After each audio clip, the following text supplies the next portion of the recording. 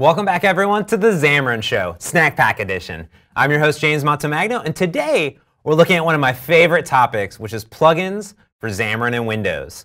Essentially giving you a drop-dead simple cross-platform API for all those platform-specific APIs that really make iOS, Android, and Windows really spectacular. What's really important about Xamarin is that you're creating native iOS, Android, Mac, and Windows, and tvOS, and Android Wear applications. So this means that you have access to every single API in all those different platforms. But often, those APIs can be similar, like notifications, or geolocation, or text-to-speech, or something like that. So instead of having to learn those APIs and implement them over and over again, we've worked with the community to build this beautiful open source libraries called plugins for Xamarin that abstract all that business logic away. So you have a simple API. Let's take a look. Now here is that structure, right? You have a shared C# app logic, which are your models, view models, Azure integrations. And if you're using xamarin.forms, well, you have a shared C# user interface code base. Or maybe you're using traditional Xamarin, so you have an Android XML, a storyboard file, and XAML for Windows. Then you have that native apps up top. And those are the APIs, that purple and green and blue, the native APIs of each platform. So when you head to xamarin.com/plugins, you can learn all about plugins. Essentially, there's a series of plugins that abstract things like camera, geolocation, settings, permissions, connectivity, file system, notifications into a simple API. You can learn a little bit about them, but most importantly, browse the plugins for Xamarin. This will take you to our Xamarin components repository that are all open source from Xamarin. But down here are the community-provided open source plugins. Let me zoom in just a little bit more here. What we've done is many Xamarins, but also people in the community and developers in the community have been creating these plugins. Things like barcode scanning, Bluetooth low energy, calendar, connectivity, cryptography, embedded resources, file picking, fingerprint, iBeacon, lamps. I mean, all this stuff is all in here abstracted into a simple API. So what I want to do today is show you how to get started with a few of these. I'm going to pick a few that I actually created. Connectivity and text-to-speech. We're going to consume these APIs and then use them really easily. So let me show you how to get started. So when I'm here on the screen, let's say I want to learn about connectivity. So here's connectivity. I can take a look at the Nuget and the GitHub. And here's the Nuget package that's available.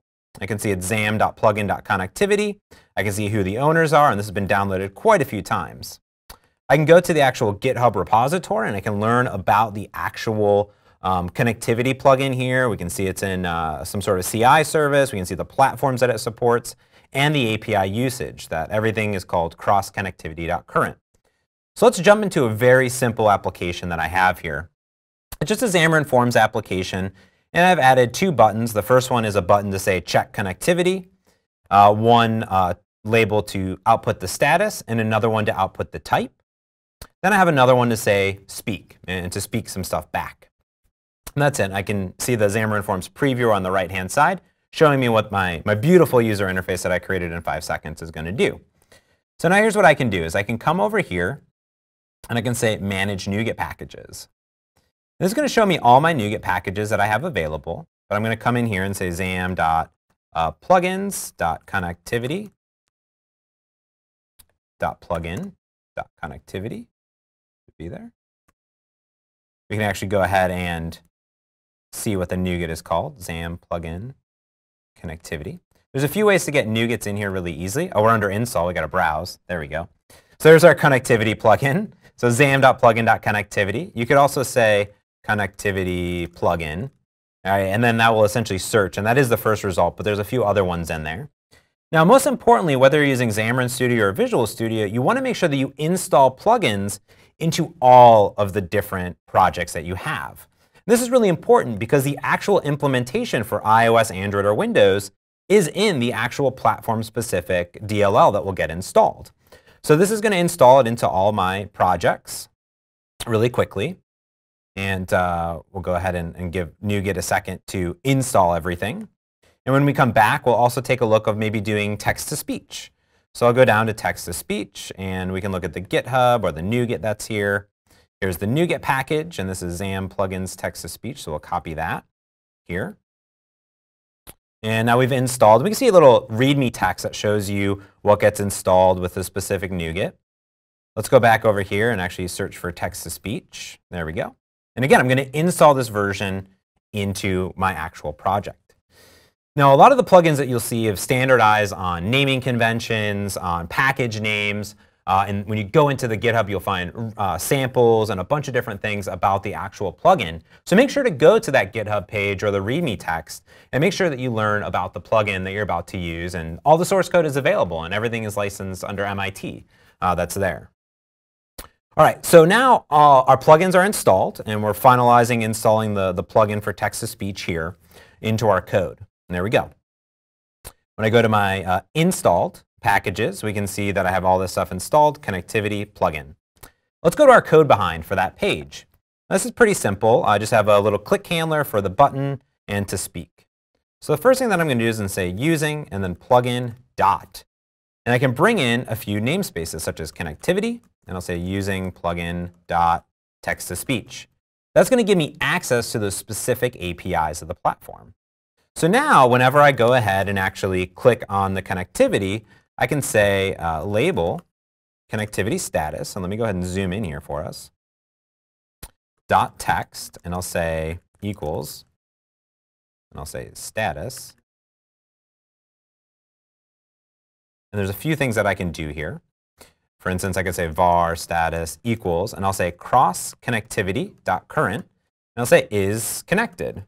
And if it is connected, we'll say is connected. Else, I'll say none, not connected. There we go. So then what I can do is I can come down here and input our status right here. There we go. Cool. The next thing I can do is I could say label connection type dot text, and I'll say type. There we go. And I'll just say cross connectivity dot current dot connection types, and I'll just say toString maybe on there and see what it outputs. There we go. The connection types will give us an IEnumerable. I could go ahead and go to definition here, and we can see that this is everything that's in iConnectivity. So I can see the bandwidths, I can see the connection types, I can see if it is connected, I can get a connectivity change, I can ping a URL if I need to. That's there. Cool. So now we're looking pretty good. If I come back to the code behind, here. And then I can maybe go and do some text-to-speech on the different platforms. So let's say I come in and I can say, cross text-to-speech dot current, and I'll say speak. That's the API that I have available to me. Now this is really nice because if I zoom in here, we can see that what I'm going to do is have a whole bunch of different things available to me, such as the text, if I want to queue it, the locale that I want to do, and I'll say, hello, Xamarin show. There we go, to speak it back. There's my API. In my shared code, 100%, in my portable class library or .NET standard library, it's all shared. And it'll just play back the correct implementation on iOS, Android, or Windows. So let's go ahead and run this really quick. I have an Android emulator spun up right here. I'm just going to go ahead and hit debug. And what we can do is we can go ahead and add some breakpoints into this code. Let's actually put it on the last one here when I click that button. This is a build up and package the application. Sometimes it's a good idea to do a clean and rebuild to make sure you have everything all cleaned up specifically. This will build the Android application. And again, just because I'm calling this cross-platform API doesn't mean that it's still not calling the native APIs. In fact, it is, and that's how plugins work, is it's still calling the underlying native APIs of each platform. So we're going to start this debug session, and we're going to see this beautiful application with a few buttons on it here. And I can say check connectivity. And when I do so, here we go, I can see, am I connected? The connectivity is true. If I look at the connection types, we can see that one type is available, which is cellular in this instance for the emulator. I can continue on. There we go. Now, this just actually gave me the toString that it's a connection type, but I could change this up a little bit. And I'll just say, let me get the first one, for instance. I'll just assume that there's one in there. And I'll grab it from the array. I'll say dot first. There we go. Let's run it one more time, at least so we get the first connection type out of there. We'll use a little link query here. That'll be a little bit cleaner. There we go. And in this instance, we'll go ahead and check connectivity again. And there we go. Is connected cellular. If I want to speak some stuff, I'll just say speak stuff. Xamarin show. Boom. Hello, Xamarin Show. And just like that, it's using the Android APIs to speak back the actual text to me. Now check this out. I could run this on iOS or Android. Let me just run it here on a Windows 10 desktop application. So I'll set the UWP application as my startup. I'll start here without debugging in this instance. We'll just go ahead and start it up. And there's my application. I can say check connectivity. Is connected. I'm on Wi-Fi because I'm on Wi-Fi here on MSFT Corp. And I can speak stuff. Hello, Xamarin Show. Whoa, awesome. So now, with just 2 lines of code, I'm checking connectivity and I'm speaking back text automatically. I didn't have to go learn the Android or iOS or Windows APIs. It's all handled for me. But all the source code is available too. So just like that, you can get started building beautiful native apps and integrating all these great APIs that are available using plugins for Xamarin and Windows. Until next time, this has been The Xamarin Show, and I'm James Montemagno. Thank you.